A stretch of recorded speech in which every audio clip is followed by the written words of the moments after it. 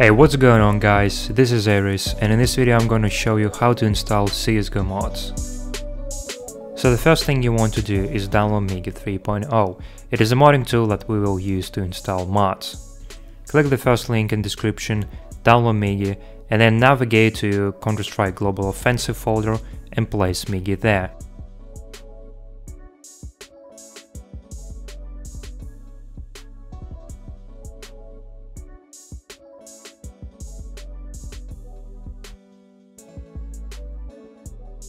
You will then want to run it as administrator.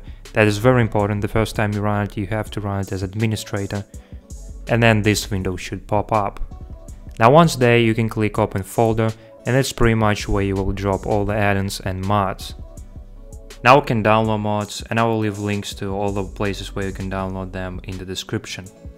Once you have downloaded all the mods, unzip them and drag and drop to the add-ons folder that you opened earlier in Migi.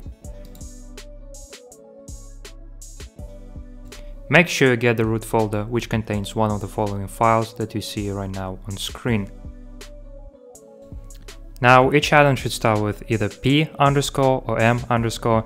Don't ask me why, that's just how Migi works. If for some reason your add-on doesn't, you should rename it to p underscore any name. And once again, make sure that you have the root folder, otherwise it's not loading.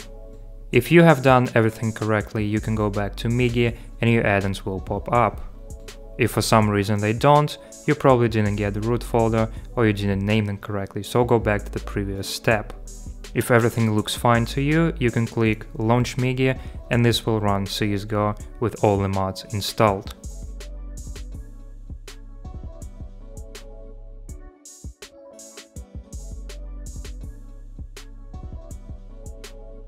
So we are now in Csgo, and as you can see we have the custom weapon.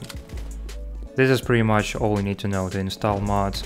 If you want to uninstall an add-on, you can just delete the folder and it will be gone from Migi.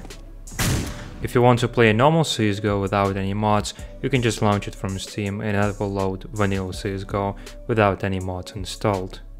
You can also use mods in demos to record frag movies like this by my friend nnerd. So that's about it for this video. If you have any more questions, you can join my Discord server and ask them there. And I'll see you in the next video.